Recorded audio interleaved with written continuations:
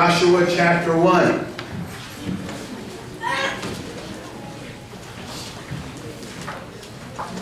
Last week we shared a message from the first 9 verses of this chapter, and now we want to share a message today from the final verses of this chapter, beginning in verse number 10. So if you'll turn with us to Joshua chapter 1.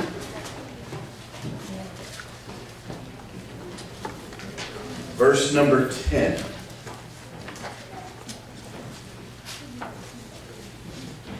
You found it? Say amen. Amen. All right. Amen.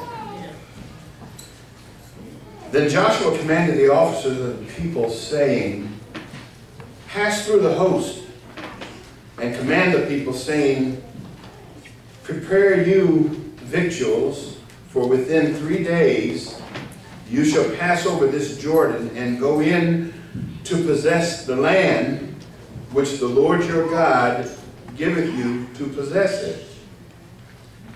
And to the Reubenites, and to the Gadites, and to the half-tribe of Manasseh spoke Joshua, saying, Remember the word which Moses, the servant of the Lord, commanded you, saying, The Lord your God has given you rest and has given you this land.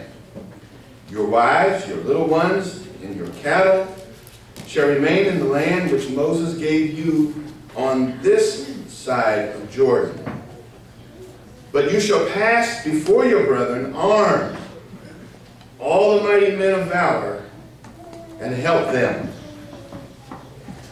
until the Lord has given your brethren rest, as he has given you.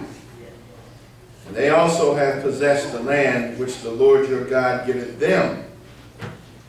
Then you shall return to the land of your possession and enjoy it, which Moses, the Lord's servant, gave you on this side Jordan toward the sun rising.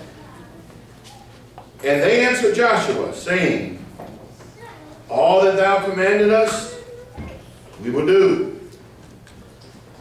And wherever you send us, we will go. According as we've hearkened unto Moses in all things, so will we hearken unto you. Only the Lord your God be with you as he was with Moses.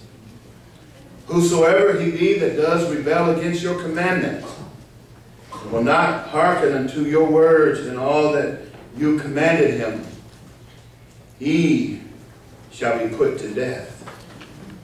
Only be strong and of a good courage."